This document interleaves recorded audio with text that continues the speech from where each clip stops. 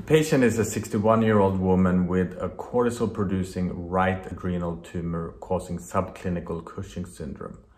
Patients with subclinical Cushing syndrome have too much cortisol and can suffer from many signs and symptoms: heartburn, heart palpitation, muscle weakness, decreased sex drive, difficulty concentrating, anxiety, problems with memory are common symptoms of Cushing syndrome. Patients can also gain weight and develop diabetes. Easy bruising, poor wound healing, hair loss, and sleep apnea are other symptoms associated with too much cortisol. The tricky thing with subclinical Cushing syndrome is that the symptoms often sneak up on the patients over months to years. Many patients don't even realize how bad they feel because they attribute their symptoms to getting older. Sometimes they don't even realize how bad they have been feeling for several years until the adrenal tumor is removed. This patient had an incidentally identified adrenal tumor on a CT scan that was performed for other reasons. Fortunately, her doctors did not ignore her tumor. They ordered the appropriate lab test.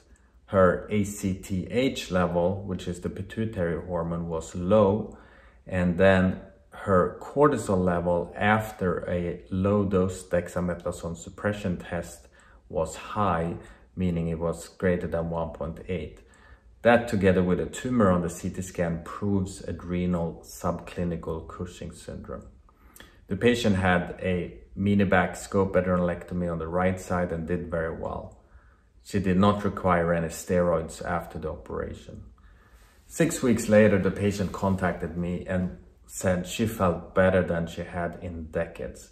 Her energy level improved, the brain fog was gone. She had already lost 7 pounds and her blood sugars normalized to the point where she was no longer pre-diabetic. She was thrilled to get rid of all the toxic effects from too much cortisol. This shows the right adrenal tumor with the yellow arrow of the patient that has a cortisol-producing right adrenal tumor. The left adrenal gland is completely normal.